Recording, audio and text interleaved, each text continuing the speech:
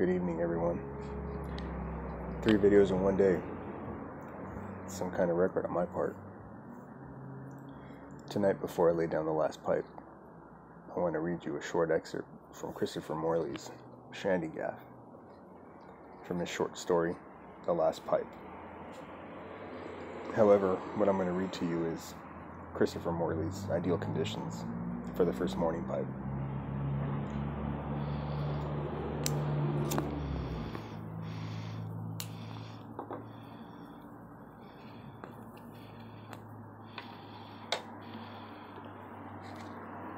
Peterson, Lestrade, Speakeasy. The sensible man smokes, say, 16 pipefuls a day, and all differ in value and satisfaction.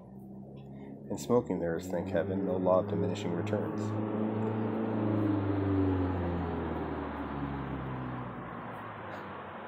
Sorry for the noise.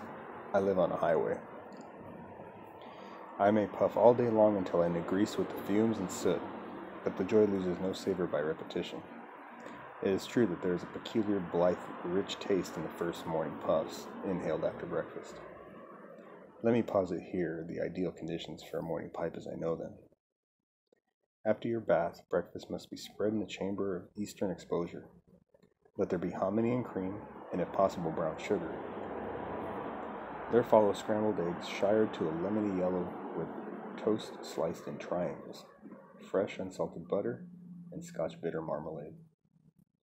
Let there be without fail a platter of hot bacon, curly, juicy, fried to the delectable point where softness is overlaid with the faintest crepitation of crackle and crispiness. If hot Virginia corn pone is handy, so much the better. Coffee, 2/3 hot milk, also with brown sugar. It must be permissible to call for a second serving of the scrambled eggs, or, if this is beyond the budget, let there be a round of judiciously grilled kidneys, with mayhap a sprinkle of mushrooms grown in chalky soil. That is the kind of breakfast they used to serve in Eden before the fall of man, and the invention of innkeepers, with their crass formulae.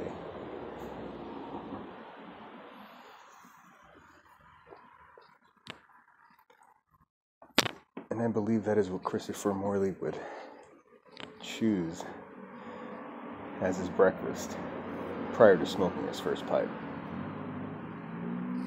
Well, folks, pray you have a good night, pray you rest, and wake up content.